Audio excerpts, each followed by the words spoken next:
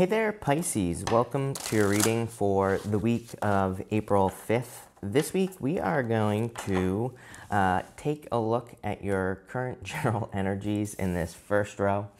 In your second row, we are going to then see what you don't see coming, or any blockages and blind spots that you could be dealing with here, Pisces. At the end, we're going to take a look at any messages from your guides. And then on top of that, I'm going to do something a little different at the end. And I'm going to pull 3 cards, and I'm going to do it as a personalish reading, as I'm calling it. So you can think of a question at the end that you have. And so instead of doing 3 questions, I'm just going to do 1, and I'm going to read your question with all 3 cards.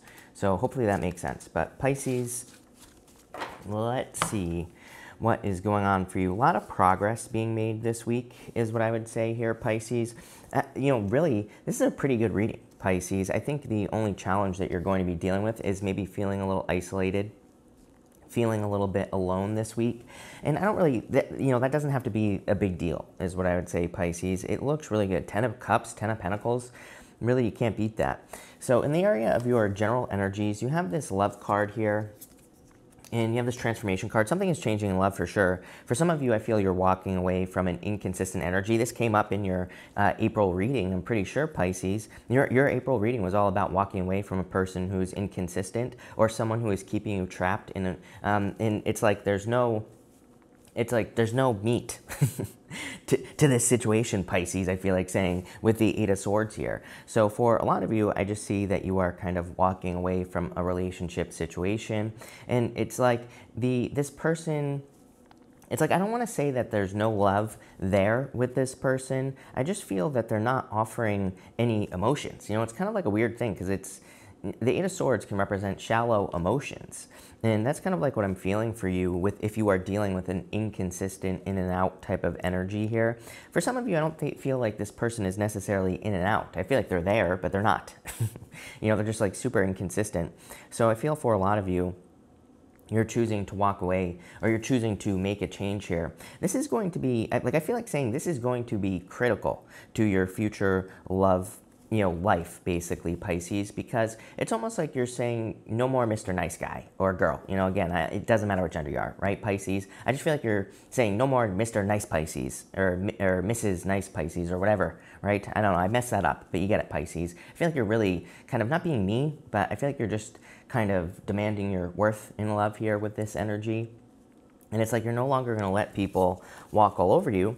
So I definitely like this energy for love. And this might not even be love either, Pisces. For some of you, this is in work or business as well, because the 8 of Cups can represent going from the back to the front. So for a lot of you in work or business, it's like I sense here that you're kind of taking on more of like these leadership roles, or you will be in the near future. Very powerful reading, Pisces, as I get into the energy here. You have the 9 of Wands, the 8 of Cups, and the 7 of Cups here. You're really spoiled for choice here. I feel this is, in a lot of ways, what you don't see this week is that you have a lot of options.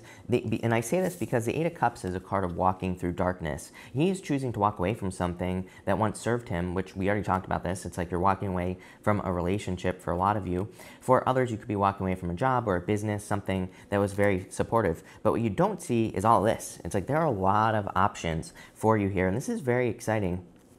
So I feel there's like a lot of options coming in for you here, Pisces. I feel like there's a lot of contrast as well coming in for you. There are like good things in these cups, and there are challenging things in these cups as well, like mountains. There's dragons and snakes in some of these cups. But life without contrast is boring, is what I say. So who cares? Of course, there will always be challenges, Pisces. But this looks pretty good, Pisces. Definitely heading in the right direction.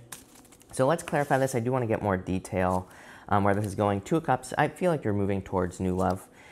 Strength, for sure, needing to be patient. And the 4 of Cups, I feel like you just need to pick something that you want. The 4 of Cups, it's like he's being spoiled for choice on the 7 of Cups. 4 of Cups, he's manifesting these cups in front of him. He just needs to pick one thing on the 7 of Cups. And again, I feel that was a major focus for you in your April reading in general. The whole reading basically said, you can have whatever you want. You just need to focus on one thing and make it happen. The Strength card with the 8 of Cups is really nice. This is like an energy of being able to show off. Remember what I said. It's almost like you're going from the back to the front. I kept getting those words popping into my head, Pisces. For a lot of you, I feel this is talking about leadership in work or business, and it's like you're going from, maybe more behind the scenes type of work, or maybe you're just getting recognized. So, I'm getting messages of like recognition and standing out here, Pisces. For others, I feel that you're doing something that is going to be seen as very strong. I mean, really, Pisces, you're a trendsetter, right? I feel you could be doing a lot of things that other people don't understand, but you do. That's all that matters, right? I mean, part of the Pisces karma is to have a pair of you-know-whats, right? Because it's like part of our karma is like we come here, we see the future, Pisces, and it's like we can see things before they come in. And it's like the universe basically saying, do you have the balls to, be a trendsetter? Do you have the guts to do something that has never been done before in life? Do you have the guts to start that new business or start a new trend or something along those lines? It's definitely popping into my head. But you will be seen, you will stand out with the strength card. It is a card standing out here. I do feel there could be a fire sign coming in for you, and you keep getting Leo showing up in your readings. So it could be Leo. Next, in the area of what you don't see coming, you have this regeneration card. I feel that something is like almost filling you with energy. I see you as a battery in my head right now, but I see, it's gonna sound weird, Pisces, but I see someone like slipping into something, like your feet. It's almost like you're tapping into an energy here, and it's like filling you up with energy. So what the hell does that mean, Pisces? What I feel like that means is that you are making a change right now, and whatever this change is, I feel it's going to give you a great deal of energy. It's going to be something that kind of revitalizes you. So this change, I feel, is at work. For some of you, you could be changing your work location. You could be changing where you work. You could be changing jobs, or you could be changing your business. For some of you, I feel like if you're feeling tired in work or business, that changing where you work would be a good idea. And that's not always going to be possible, of course. I totally understand that. But maybe you need to, if you can change your desk location at work, I feel that would be helpful with this card. But for most of you, I feel like this is something that is already happening. It's not something that's being asked of you, I feel.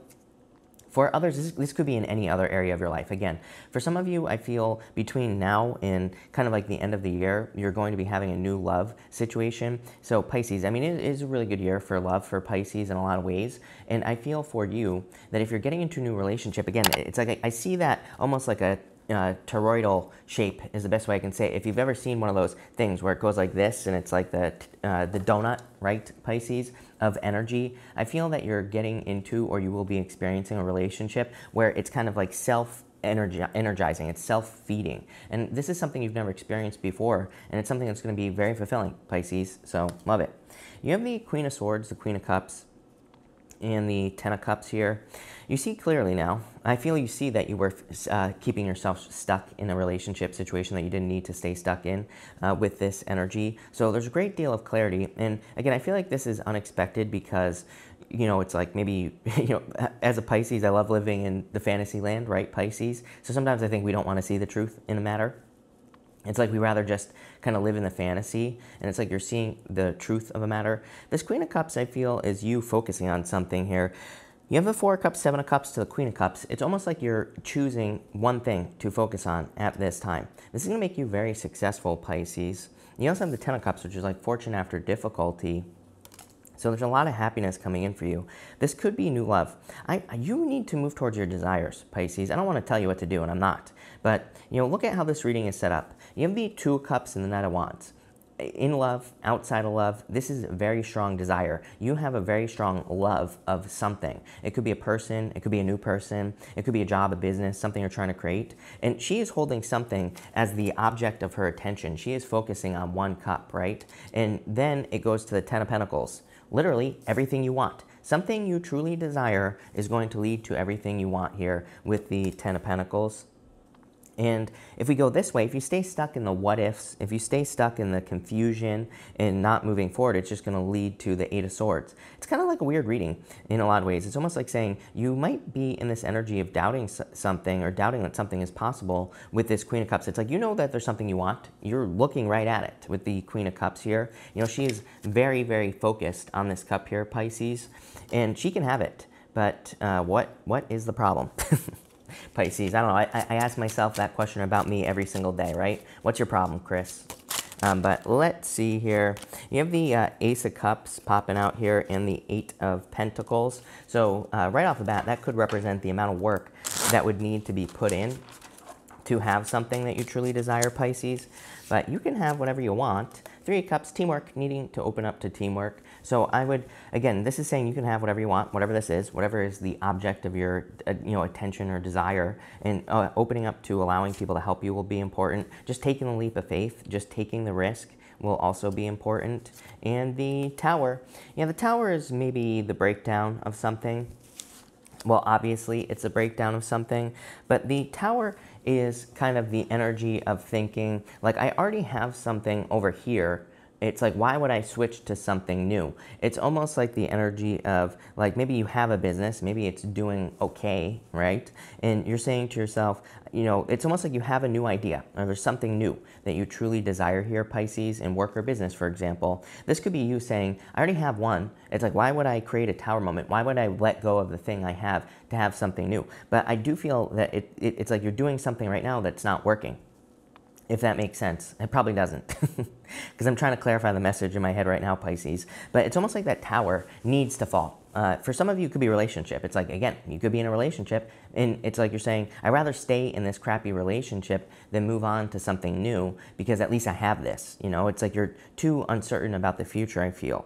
So I would say don't be afraid to release something here. And the Fool really says you're ready. It says you're prepared. You are ready to go.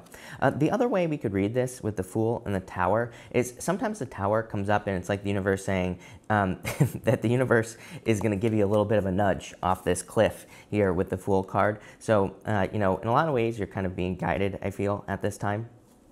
Here at the end, for any messages from your guides, you have the Grasshopper Spirit. It says take a leap of faith. So obviously you have the Fool right there. I feel like your guides want you to take some sort of leap of faith towards something you truly desire. And again, it's a pretty simple message. It could be a person that you truly desire. For some of you, it's a new person, so you might not know this person yet, but you will desire this person in the future. For others, it's something that you want to create in your life. I feel almost like this creative energy. So this could be a business, a job, it could be a book, something that you're creating, like a piece of art, anything like that. But you have the Eight of Swords, Five of Pentacles, Ten of Pentacles. So your guides really want you to focus on keeping things positive with the Five of Pentacles. Five of Pentacles says do not call attention to your weaknesses. It is a card, of being left out in the cold as well. But I feel like your guides want you to focus on this, Ten of Pentacles. This is what you're going to have, is everything you want in your life. But you do need to kind of like make it your focus, I feel, here, Pisces. I want to dig into this a little bit more right away. So let's see here. Yeah, Nine of Pentacles, a lot of success coming in for you here. Nine of Pentacles is like having more than enough to give. Empress, pre-Empress energy, Empress. You keep getting the Empress. I keep saying glow up, Pisces. You're having your glow up at this time. And you have the Five of Swords. Yeah, it's almost like saying that for you to have your Ten of Cups, Ten of Pentacles, which is like everything you want in your life, there needs to be a separation. For some of you, this is from a person. For others, this is just, I don't think it's anything like that. I feel that it's more you needing to change jobs, change businesses, change something in your life, and then you will basically have it all with this energy. It's like a little bit of uncertainty I'm getting on this Five of Swords. Like, do I take the leap of faith? Do I, make a change? You're going to be making a lot of progress at this time, Pisces. So I feel like there's a lot of progress coming in for you here. But definitely some hesitation going on here. I do feel weird about this Tower energy is what I'll say. It's almost like, again, the best, what I keep picturing in my head, Pisces, is like two towers. And it's almost like there's a tower over here and there's like a tower over here. I feel like one tower is like stronger and is not going to collapse. The other one is. So I feel like you have to pick a tower in this situation. So let's get more detail on what this is, Pisces. Let's see what is going on here. You have the Devil, could feel stuck to a toxic situation here. Knight of Wands, that in and out energy that we talked about in the beginning. And the Chariot, yeah, some sort of victory coming in for you here. Chariot is as above, so below. It basically says you can have whatever you want. You can live whatever life you want to live. But I feel you're waking up to a toxic connection with that Devil energy, which we already talked about in the beginning. For some of you, I feel you are creating this Tower moment. Maybe that's kind of like what I'm getting, is that you're creating a Tower moment, but you're saying to yourself it's for the best. I feel like you're right, Pisces. 10 of Cups, 10 of Pentacles. Like if you're thinking, you know what, I'm going to leave this person, or I'm going to leave this job, I'm going to leave this business, I feel that Tower with the Chariot is saying you are doing the right thing. It's almost like you're following your inner guidance to just have a Tower moment. You will regenerate. You will have the regeneration here, Pisces. So weird, but I don't know. I kind of like it. All right, Pisces, we are going to pull, I'm going to do a personalish reading now. So we are going to pull these 3 cards. Feel free to think of a question that will be based off of these 3 cards here, Pisces. Feel free to pause the video. Again, you're the first time that I'm trying this version with, so let me know what you think. But you have the King of Pentacles, the Chariot, and the High Priestess. Trust your intuition. This is the whole entire reading. You're moving towards something very solid. You are moving towards something that is going to last for a very long period of time. If you're asking about a person, it could be an earth sign here, it could be a Cancer as well. I feel like this person is in it for the long haul. I feel if you're asking about a person, then you need to make your move here with the Chariot, because like I feel this is someone who's very serious here with the King of Pentacles energy. For others, this to me is saying the sky's limit. This is basically asking you to take action. For a lot of you, 10 of Pentacles. You keep getting the 10 of Pentacles, Pisces, and I keep saying you're building or leaving a legacy at this time in your life. High Priestess is you showing up here. Chariot is a victory and success, and rapid success at that. And it's also a card of as above, so below. With the High Priestess, something enters into our awareness. We become aware of something. Probably this right here that you're thinking about right now, Pisces. Something you truly desire to do, like a job or business or a career or whatever. And the Chariot says we need to charge towards it. It will be something permanent in our lives here, Pisces. So really nice reading, weird reading. I have to admit, with that Tower, I was like a little bit thrown off with that Tower, but I kind of feel like it's you choosing to create a Tower moment in your life. And, you know, again, the Tower is not a bad card, as I always say. The Tower has to happen. You know, it's part of the major arcana for a reason. So, you know, it's like you could be choosing to have a Tower moment, but it's going to be leading to the 10 of Cups and 10 of Pentacles. So, interesting. But thank you for being here, Pisces. Really appreciate it. Make sure to watch your Sun, Moon, and Rising for a full picture of what's going on for you this week. Also, feel free to like and subscribe. Really appreciate the support. But thank you, Pisces, and definitely enjoy your week.